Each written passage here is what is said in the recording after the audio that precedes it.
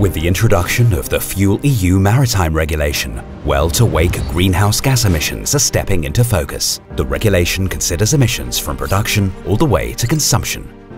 The downward trajectory of greenhouse gas emissions aims to encourage the use of low-carbon fuels and requires a continuous reduction of emissions. The responsible party for FuelEu compliance is the ISM company.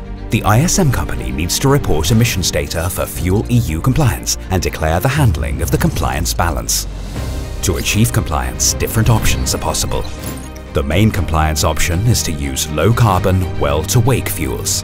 Vessels which have used more than the required amount of such fuels and have achieved a compliance surplus can bank that surplus for the coming years or enter into a pool agreement with other vessels.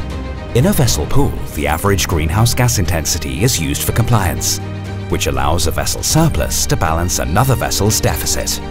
Borrowing emissions from next year's balance or surrendering a fine to the national authorities are also feasible compliance options. Both options, however, come at a cost.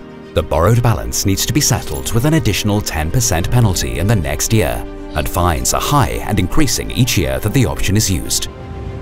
The ISM company is the default party responsible for FuelEu compliance, yet potentially has limited influence on the factors determining the compliance balance. The ISM company will therefore secure coverage for all FuelEu costs from the shipowner. The shipowner will then seek coverage of these costs in its charter party agreements. Charterers, in turn, will seek commercial terms that allow them to secure compensation for any surplus generated for the vessel's compliance balance. To facilitate these commercial transactions and to calculate the FuelEu cost, a trusted source of verified emissions data shared across the entire value chain is essential. Unfortunately, reality is seldom a straight line.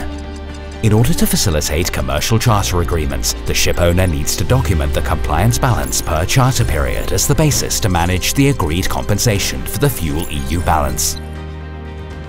At the same time, the shipowner needs to ensure that the sum of transactions throughout the year equals the total annual cost for FuelEu Maritime compliance, as the shipowner has to compensate the ISM company. To achieve this, the same verified data needs to be used for both the settlement of charter agreements as well as for compliance purposes. Your commercial situation is dynamic, which means you need a robust and standardized yet flexible system. A system with the right data and the required quality from your entire fleet, funneled into one single source of truth. That system is Emissions Connect, purpose-built to enable you to facilitate true industry collaboration. Live emissions data feeds are digitally verified daily, documented in verified statements, and made available to share with stakeholders across your end-to-end value chain. Get started. The Veracity Integrated Partner Program already connects more than 50,000 vessels of the world's fleet to DNV and Emissions Connect. Yours probably too. Are you prepared for the challenge? Visit dnv.com/emissionsconnect.